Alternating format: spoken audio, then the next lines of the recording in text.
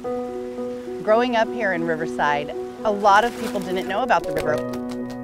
At 16 years old, I met my husband, and he took me down into the river bottom, and we would play in the water all day, and I knew from a very early time that that river was a special place, and so the river is obviously very dear to my heart.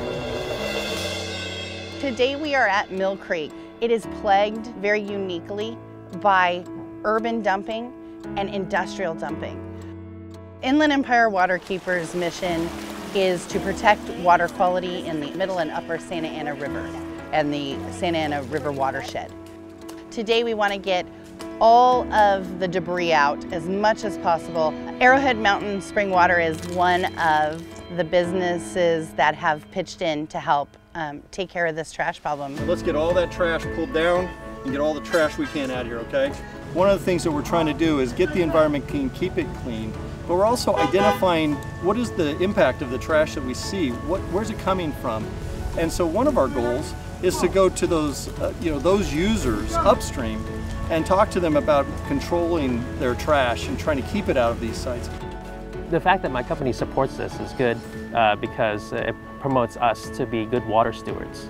We all live here in Southern California, and the water from the mountains runs into the rivers, which goes down into Orange County. So everyone's connected through the water. That's a shopping cart right there.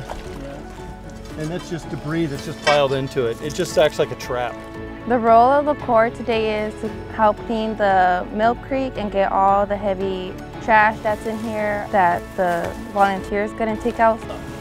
An effort like this makes a difference. It helps clean this water and provide a cleaner watershed for the entire region. Swimmable, fishable, drinkable water is universal.